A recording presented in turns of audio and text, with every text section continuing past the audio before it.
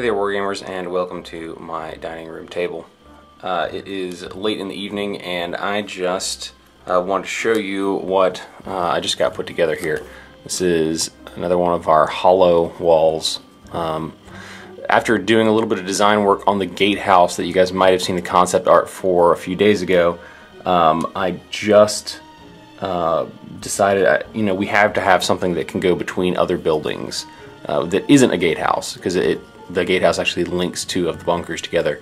So we designed this. It's got a hex grid sort of wall here.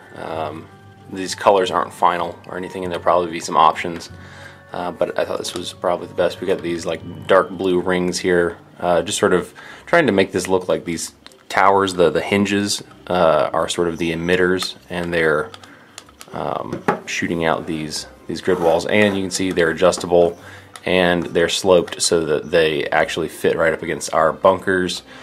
We will also be including some sides that just go flat on the sides, so there'll be some optional parts in there.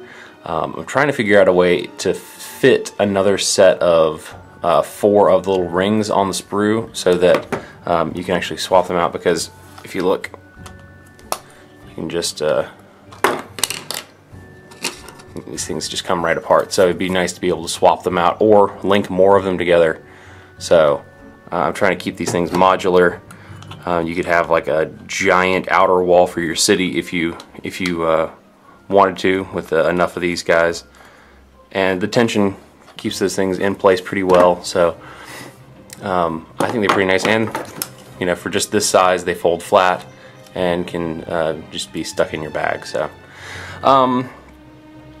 I think that's it for this update, but stay tuned for more stuff on this and other things like the gatehouse and some of the other pieces that we thought up and started designing in our open community design session last night. So take care, and until next time, happy wargaming.